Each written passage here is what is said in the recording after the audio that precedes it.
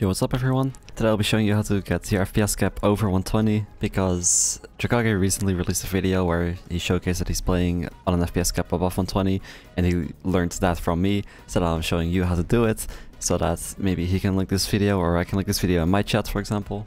Just as a quick disclaimer, this is technically a disadvantage because if you drop frame rate in any way, you will slow down, so you just want to make sure that you set a frame rate that you can actually hit consistently. And the only advantages you could maybe get with this are also doable with other methods.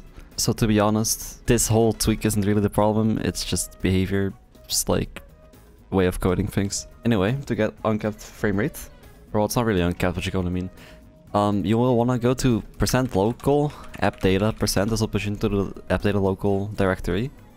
Go down to Dapper Daylight, saved, config, Windows client, and then in Engine.Ini, you will want to paste this in to your INI down at the bottom. I will leave this in the description.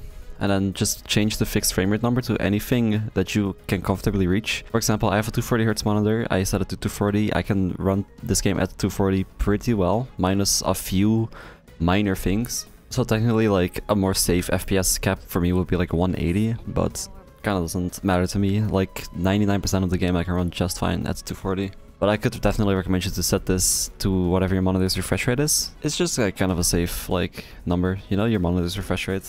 So you don't accidentally go to high end and like frame drop and whatever. And then you want to save this, obviously. And then you'll want to launch DVD again. And then once you're in DVD, you should be able to see, like with whatever FPS overlay you use, that is 240 FPS. I have both Steam overlay and Reshade overlay on here, and they both show it. But now to quickly show you what I mean with like frame drops causing you to slow down, I'll just quickly go into the survivor tutorial.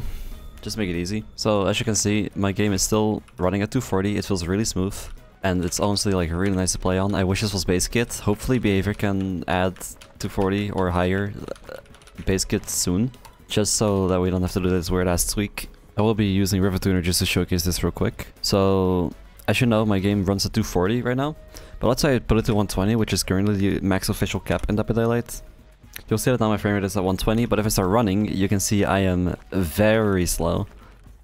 So the mouse movement still feels fine, that's like no problem, but the game's like actual logic is now running at like half the speed or maybe even slower, I'm not sure. But it is really slow, and obviously this will be a disadvantage when you're in chase to drop frames because you'll be slower and you don't make the tile, whatever the fuck. So do use this at your own risk. You will not want to use this if you are very like competitive or you really care about stuff like that. I don't know.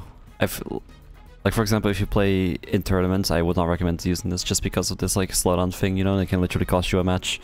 But yeah, that's pretty much how you get whatever FPS cap you want. Like I said, don't go too high, because if you drop frames, you slow down. And yeah, that's it. Hopefully you can get some enjoyment out of this. And again, hopefully they just add it in the game sometime soon that you can go over 120 FPS. Anyway, bye bye!